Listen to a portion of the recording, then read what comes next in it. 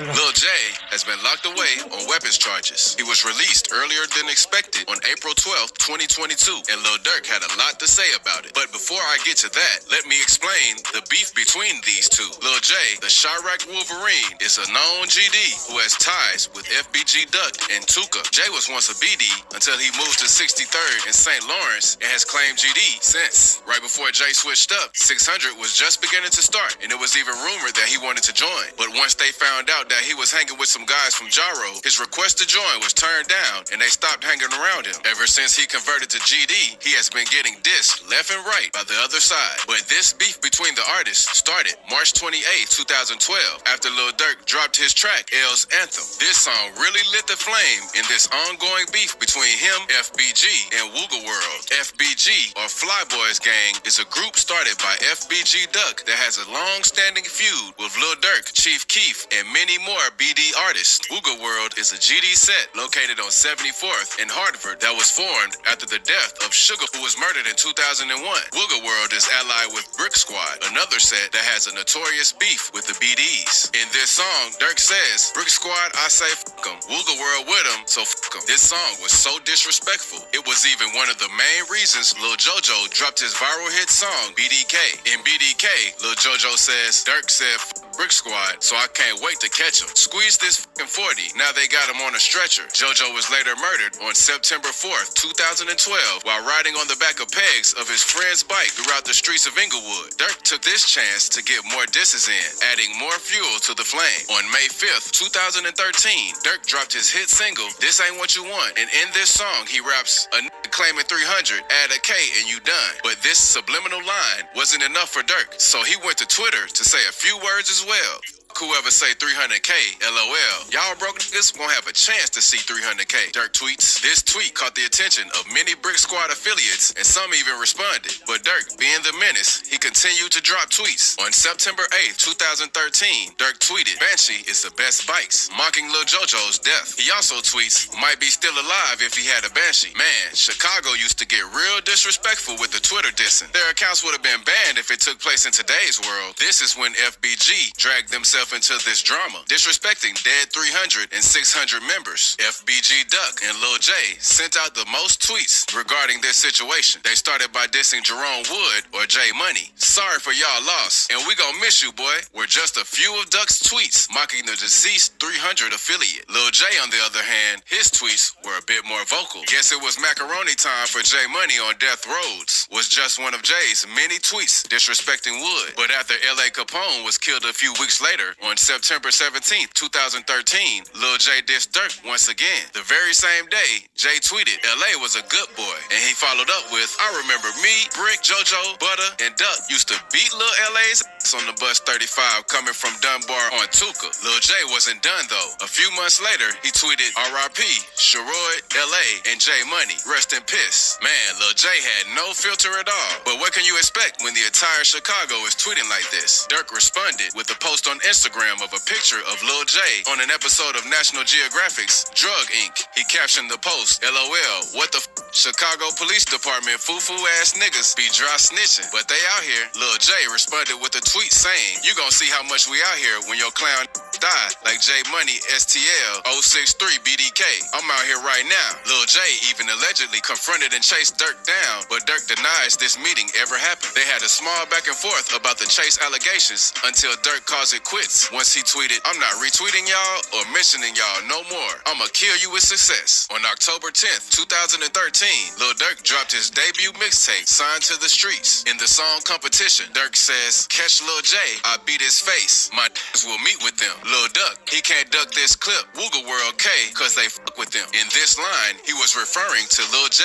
FBG Duck, and Wooga World. Durk even refers to this track as a message to the ops, because he dissed almost all of his ops in it. Once Jay found out about this song, he tweeted at Durk saying, "I'm really at your head now, creep," followed with gun emojis. He then went on to drop his song, Take You Out Your Glory. In this response track, he says, "OTF like vegetarians, cause them niggas don't want beef." Lil Rob was in his glory until he got hit with the heat. For Tuka and JoJo and BT, we in these streets. BDK till I die. Durk completely ego Lil J and said on Twitter that Lil J has to pay him $20,000 for him to diss him again. Lil J responded saying that Durk already gave him all the clout that he wanted. Lil Durk got locked up on November 6, 2014 for weapons violations, but was freed on November 13th, and Lil J saw that as an opportunity to secure more clout off the rapper. Lil J went on Instagram to further talk about the situation, asking how Durk is out on his third bond and claiming that he must be working with the police. But the fuel kind of ran out on this beef until Lil J started to strike it back up when he invited Lil Durk and Chief Keef to a put the guns down, hands up fight challenge. Jay made a post on Instagram saying how he had 50 grand to fight Lil Durk and 100 to fight Chief Keef. After the two Chicago superstars ignored this invite, Jay posted a video on Instagram saying how he's trying to beat them up and take their money, but they're dodging him. It really seems like Jay was reaching for some clout with this one. I guess this is why he goes by the name Clout Lord. On Monday, January 5th, 2015, Lil J was arrested and charged with reckless discharge of a firearm, and his bail was set to $400,000.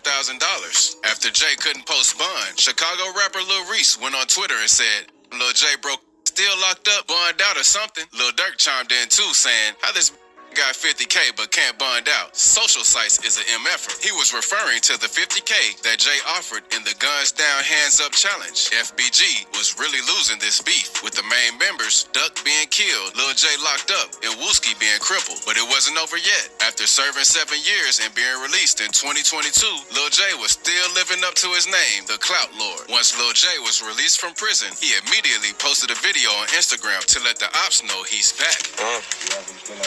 Yeah, double O back, yeah. Honestly, it seems like prison didn't teach Jay much because he didn't even wait a whole day before masking up and hitting the streets. Lil Durk saw that he was free and went on Instagram to throw a slick shot at him saying, send me that shit of dude from the rack telling so I can post it, hinting that Lil J snitched to get out early. But Jay didn't even respond to this sub-diss. Instead, he dropped a single titled First Day Clout, where he addressed all the snitching rumors. In this song, he said, trying to spread rumors on Double O. I don't know why. They said I snitched. They said I'm gay. Them both is a lie. I put that on Kai. I swear that niggas had a lot to say when I was inside. Now them quiet. He even dissed King Von and D-Thang, two people that were very close to Lil Durk and have recently passed away. Jay has also spoken about Durk in his latest Say Cheese interview, where he claims that he salutes Durk, but he is the new face of rap. Durk may be the hottest Chicago. He is the hottest Chicago rapper. He was, man.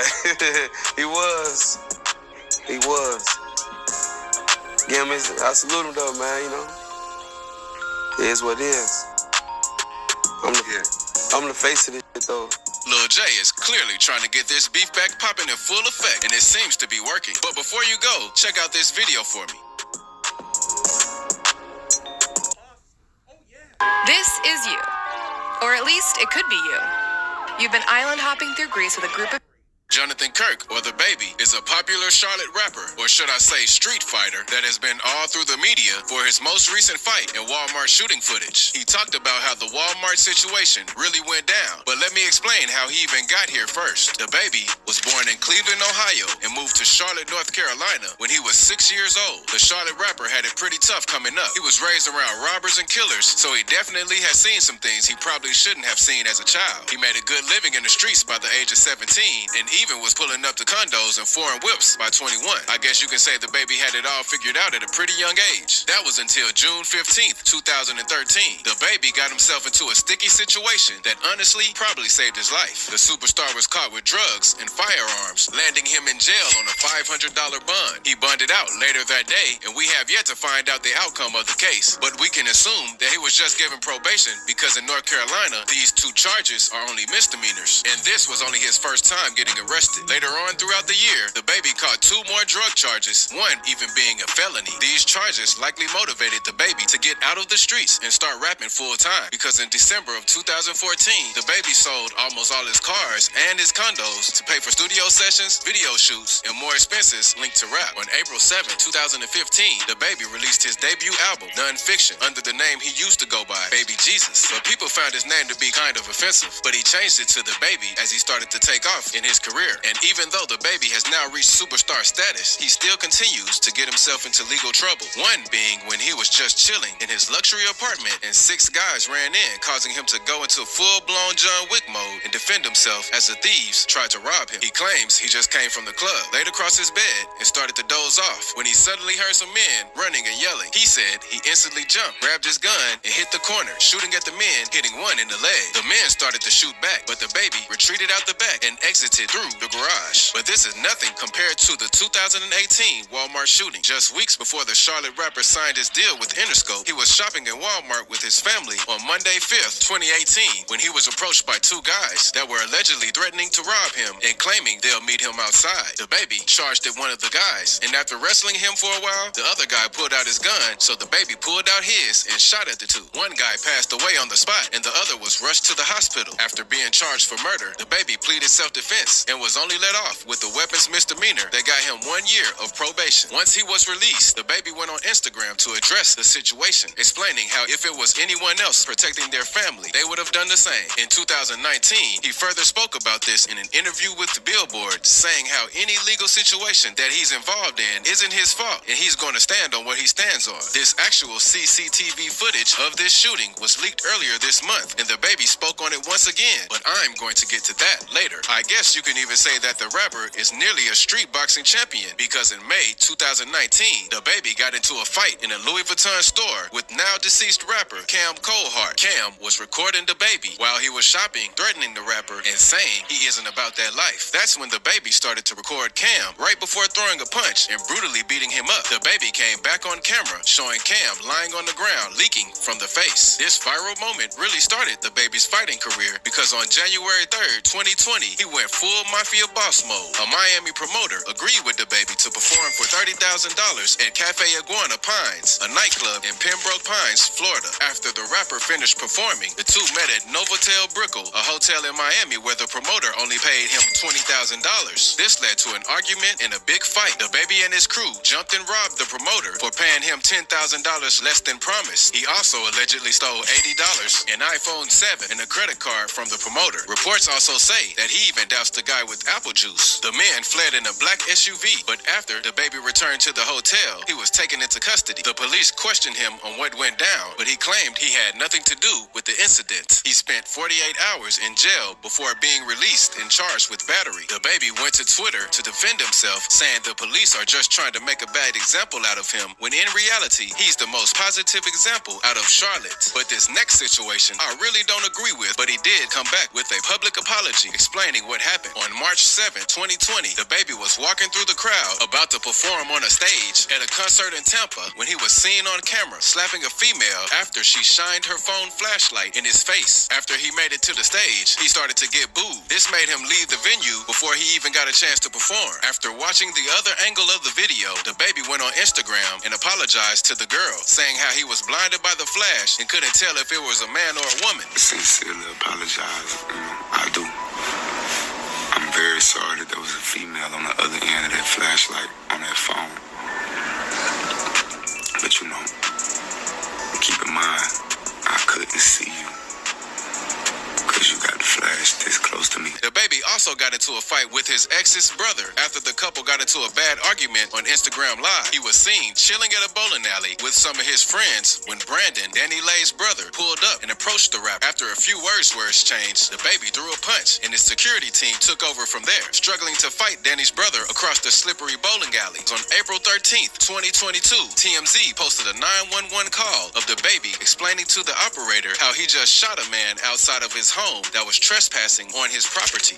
Okay. And what's going on there? Got trespassing on my property. Yeah. Sir, what did you do? I shot him in his leg. Okay. And why did you do that? He's trespassing on my property. He broke his silence on this situation 2 days later when he posted this clip from the movie Paid in Full. Hey, niggas get shot every day, B. You be aight, nigga. You tough, right? He captioned it, chose not to take a nigga life the other day, and it felt great. Heal up and live, my boy. Just don't bring your ass back. I bet he's not going to be back there anytime soon. And less than 2 weeks later, the baby found himself in another fight, this time with his own artist, Wisdom. The baby signed Wisdom to Billion Dollar Baby in 2020 and even spoke good about him in interviews. The two have performed together multiple times since, and he's even featured on Wisdom's debut album, Up and Coming. That was until April 22nd when someone on Instagram posted a video of the Baby walking backstage at the Spring Jam 2020 event in South Carolina when the rapper suddenly turned around and swung at Wisdom. The two got a few punches off before security broke them up. They continued to threaten and curse each other out as they walked their separate ways. The Baby never addressed this fight, but the person that posted it had his back. They said, "I don't condone violence. I just happened to be there when it happened. The Baby had a solid reason. I'm not taking his side, but I see why he did what he did. I got the whole video, and I'm gonna tell you why the Baby did what he did." This isn't the only time these two have gotten into some trouble, though. In May 2021, both the Baby and Wisdom were detained by police following a shootout in Miami. Wisdom was arrested and charged with attempted murder with a deadly weapon and aggravated assault with a firearm, and the Baby was released the day after the incident with no criminal charges against him. But the latest drama the rapper has found himself in is actually linked to the footage that was dug up from 4 years ago. On April 24th, 2022, footage of the Walmart shooting finally made it to the internet for the world to see. On Monday, April 25th, 2022, Hot 97 host Ebro tweeted, "Why are people acting like the 2018 video of the Baby's Walmart incident wasn't already seen by Walmart, the police, and the courts?" The Baby responded to this tweet saying, "Cause the media got their ass brainwashed, and since the case is already closed and they have already come to their decision, they cannot reopen it." It is kind of weird how this footage just came out of nowhere 4 years later. But before you go, check out this video.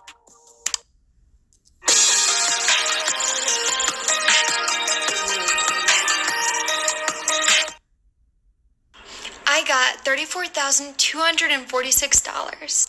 I got $34,000. A little over 3 years ago, Jamel Maurice Demons, more known as YMW Melly, turned himself in for the murder of 2 friends that took place in late 2018. From showing off new shoes, releasing new music, and even saying he's coming home soon, YMW Melly has made these past few years look like a cakewalk. But in these same years, he has also endured some of his hardest times behind bars, including fights, behavior issues, and even facing the death penalty. So today, we're going to take a look at YNW Melly's life behind bars. But before we jump straight into it, let me provide you with a brief rundown on how he even got here. YNW Sack Chaser and YNW Juvie were shot and killed while riding home through the streets of Fort Lauderdale with their 2 friends, YNW Melly and YNW Bortland. Melly was dropped off on the way while Bortland proceeded to drive the 2 wounded men to the hospital. And if you don't already know, whenever you arrive to the hospital with gunshot wounds, the police will always be immediately notified. So shortly after the 3 arrived at the hospital, the police pulled up and started asking questions. Bortland tried his best to explain the situation, saying that they were involved in a drive-by shooting, but the police knew something was up because after asking multiple witnesses, everyone's story was slightly different. After the police put in months of investigation, they were finally able to draw up a possible scenario, saying that the 2 men were shot from inside the car, linking the murders to Melly and Bortland, and dismissing the entire drive-by story. Bortland was arrested first on February 12, 2019, and Melly already saw it coming, so he just went on ahead and turned himself in the very next day. The beloved Florida artist posted a picture on Instagram stating in the caption that he is to be turning himself in, and all of the rumors that he is guilty are false. Melly was clearly trying to make the best of his time while he was locked away, because the rapper was reportedly spending $4,000 a month on commissary, buying snacks, playing cards, headphones, books, and many more miscellaneous items like reading glasses, ibuprofen, and I miss you cards to send to his family back home. My boy Melly was going crazy in the chain gang. And despite most of the other inmates in jail having a low commissary average, Melly seems to max out his spending limit every week. Melly was even seen on Instagram smiling and holding up a pair of $1,000 Versace shoes. Melly has also dropped some hit tracks while locked up, like Mama Cry, Dangerously in Love, and many more, including features from Lil Uzi Vert, Kodak Black, and an artist that we all miss dearly, Juice WRLD. He even dropped an entire album titled Melly vs. Melvin that peaked at number 8 on the Billboard charts. But while living the lavish lifestyle in jail, he was also in there giving the officers a hard time. Melly's first behavioral incident took place only a month after he was incarcerated. On March 13th, 2019, Melly made a 3-way call, which is against the rules of jail, landing him in solitary confinement for 30 days with no privileges. 2 months later, Melly was charged with disrespecting and threatening an officer. This earned him another 20 days of solitary confinement and loss of all of his privileges. Melly was in there acting like a pure demon because in September of the same year, Melly was caught stuffing a towel into the toilet of his cell and flushing it until the cell was completely flooded. What kind of elementary school prank was he trying to pull? Once the officer who caught him reported the situation, he also claimed that Melly did this on purpose and even threatened him. Melly allegedly said to the officer, "Yeah, I flooded it. Now go get your sergeant. I'll beat all y'all. And I have real lawyers to get me out of it." That's some pure menace energy right there. Shortly after this, he was set to serve yet another 20 days in solitary. Lost all his privileges once again, and on top of that, they threw in a 10-day probation sentence with it. At this point, I'm starting to think that he enjoys being alone in solitary confinement because he just keeps going back. Then, in February 2020, Melly was seen participating in a fight with 5 other inmates. This large brawl took several deputies to break it up. This altercation led him to getting sentenced to another 30 days in solitary. And as you can guess by now, his privileges taken away yet again. In his first year of jail, Melly has already spent a total of 70 days in solitary confinement. That's insane. But those are just a few of his behavioral issues. Melly has also faced some problems regarding his health. On April 2nd, 2020, Melly tested positive for the virus after his cellmate was also tested positive. Melly's lawyer saw this as an opportunity to temporarily get the rapper out of jail and put him on house arrest. On the same day, Melly's lawyer requested for the artist to be put on house arrest in case he needed any medical help involving the virus. This seemed like a foolproof plan because 6ix9ine was released earlier that year for the same reason. His attorney even posted an update on Instagram stating that the Broward jail was very unsanitary and had inmates and employees sharing lunch trays and other items without proper sanitation. Sources also stated that Melly was experiencing headaches, body aches, chills, and even labored breathing. But Melly got the short end of the stick. His request was denied, and the judge pretty much told him all the medical help you need is available right here. But since the virus was still fairly new to the world, the jails weren't properly equipped to treat the rapper. It was even rumored that the jail only provided Melly with Gatorade and Tylenol. That won't even fix a bad migraine. The staff is also accused of not checking up on Melly hourly like they were instructed to, leaving everyone to worry about his health as it was rapidly deteriorating. That's just poor service all around if you ask me. And it only gets crazier from here because Melly has also had many bumps throughout his time fighting these legal battles. When the initial information was gathered on the case, it was pretty clear that Melly wasn't innocent. The feds used every resource they could to find and try to get this artist locked up. They even worked with T-Mobile to get all of his phone records showing where the men traveled that night. This information showed that Melly was confirmed to be in the car with the victims and got dropped off before they took the trip to the hospital. It wasn't looking too good for the Florida rapper because he initially lied and said that he was never even in the car. The feds also took a deep look into Melly's social media, linking one of his posts of him saying, "With the Remitly app, you can send money to loved ones worldwide with complete peace of mind."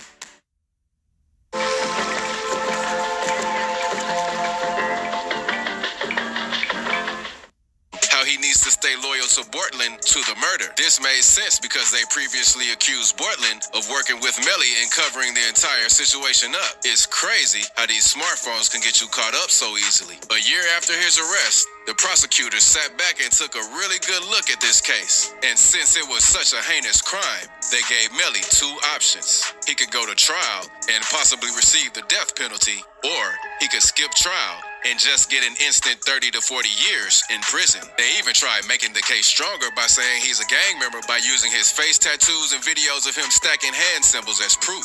The families of the 2 victims are more interested in pushing the death penalty, which I can completely understand. This left Melly in a sticky situation, but he didn't fold. I believe the rapper has a really good feeling that he will get off as innocent. And even though the feds had all those scenarios drawn up linking Melly to the murder, they still lacked enough evidence to convict him. So they laid low for a while, continuing to hold Melly without bond while they gathered more information and drew up more possible scenarios. It was until February of this year, 2 years later, when the feds came out with 66, yes, you heard that right, 66 pages of DNA evidence a month before the trial was set to begin. I'm not gonna lie, 66 pages is crazy. Melly might be toast in this one. And as DJ Academics called it, the trial was postponed due to the last-minute evidence drop. All I'm saying is that they're providing this less than a month out before trial.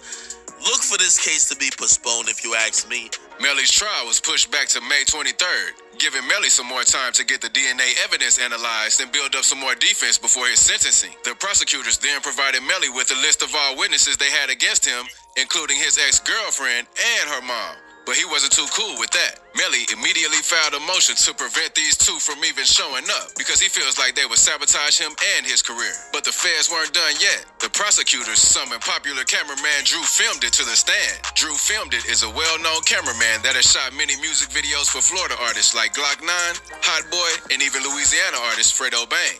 They're most likely wanting to go through his SD card or his hard drive to find any video or audio footage or any conversations that could possibly lead to more information on this case. This is the same way they got Youngboy. The cameraman's footage was used against him in court, but Drew kept it street and never showed up at all to testify against Melly. He's a real one for that. However, the prosecutors are now trying to threaten Drew with jail time if he doesn't show up. So he lawyered up and is trying to get them to further prove why they need him in court and what he has to do with this case. Right now, it seems like it's Melly against the world because these prosecutors are coming hard with the evidence and they're really trying to turn everyone that was cool with Melly against him.